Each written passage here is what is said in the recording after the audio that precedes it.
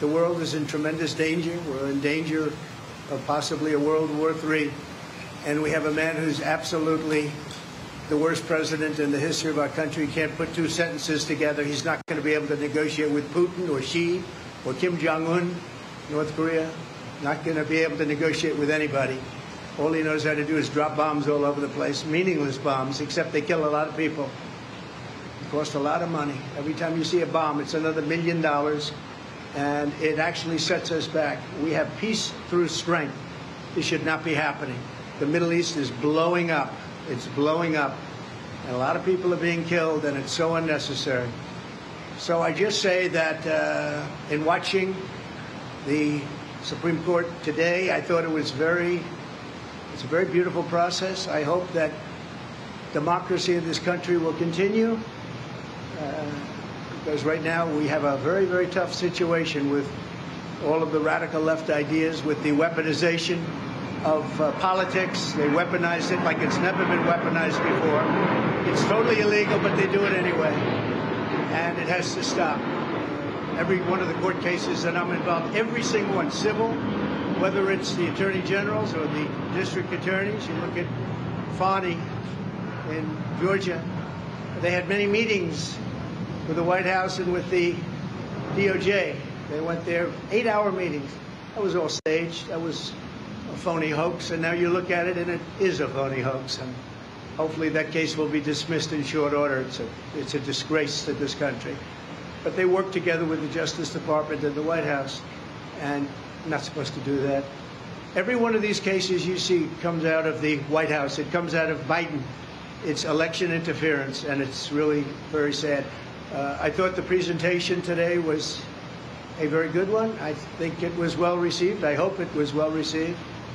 You have millions of people that are out there wanting to vote, and they happen to want to vote for me or the Republican Party or whatever you want to, however you want to phrase it. But I'm the one running, and we are leading in every poll. We're leading in the local polls, in the state polls, and we're leading in the swing state polls, and we're leading very big in the national polls. So it's been a very great honor. We love the country. I think the reason we have such big leads, frankly, is that they loved 4 years of us compared to the 3 years plus, the 3 years that they've gone with Biden, where you have open borders, you have crime. Nobody's ever seen crime like this, what's happening. And now the crime is being committed, much of it by the migrants that have come in illegally to our country. I was wondering about that. I said, you know, a lot of these people come out of jails, they come out of mental institutions, they come out of places that you don't want to know about. We don't even know where they come from. We don't know who they are, where they are. They're being dumped in from mental institutions, from prisons and jails, and many terrorists are coming into our country. We're going to be paying a big price.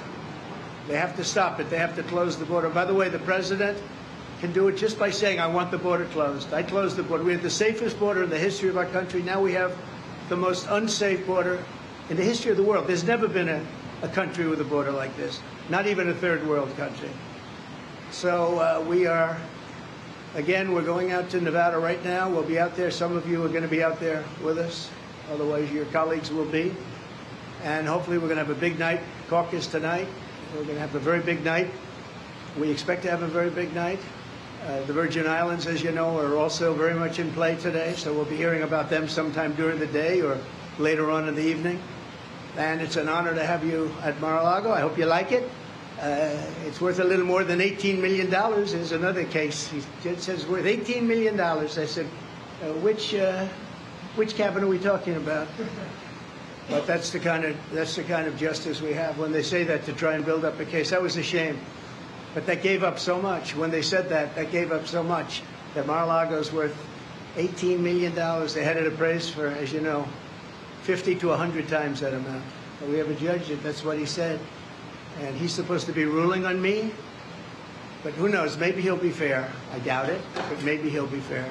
So I want to thank everybody. And by the way, we proved that case 100%, 5 times over.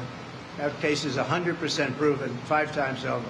We've never seen anything like it. He just wouldn't dismiss it, no matter what. Shouldn't it be there? It should have been in the commercial division. Anyway, it's an honor to have you. I look forward to having you again, and I'll probably see you out in Nevada. Thank you very much. Supreme Court is said to be broadly skeptical in early reporting about the effort to try and kick you off the ballot. Having said that, though, speak to the argument, legal and otherwise, that your detractors have made leading up to today. And it's an argument that was given voice by Mitch McConnell, the Senate Republican leader, not long. All right, I got the gist. There's no question. Yeah, I got the gist. President Trump is practically and morally responsible for provoking the events of the day. He doesn't say that anymore. So let me just tell you that I heard and I watched, and the one thing I'll say is they kept saying about what I said right after the insurrection. Because I think it was an insurrection caused by Nancy Pelosi. This was an insurrection, if it was an insurrection, which there were no guns, there were no anything except for the fact that they shot Ashley Babbitt. Somebody from the police force shot Ashley Babbitt. So unnecessary, so sad, so horrible.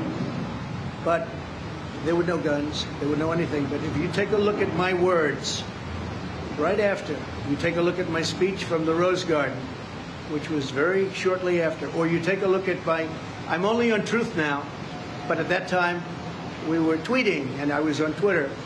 If you take a look at those 5 or 6 tweets, you will see very beautiful, very heartwarming statements. Go home, the police are doing their job, etc., etc. Beautiful statements. If you see my statement made in the Rose Garden, I think you have to watch that, because today they said the words of Trump. Now, if you take a look at the words of Democrats over the last period of time, look at Schumer's statement about the Supreme Court on the steps of the Supreme Court. He sounded like a mob boss. Take a look at any of them. Take a look at any. We put together a tape of vicious, violent statements made by Democrats. Nobody brings that up. Take a look at Maxine Waters and the vicious statements that she made. I didn't do that. I said peacefully and patriotically. The speech was called Peacefully and Patriotically. It's peacefully and patriotically. He said I said bad statement. It was the exact opposite. So I think you should take a look at the statements that I made before and after, and you'll see a whole different dialogue.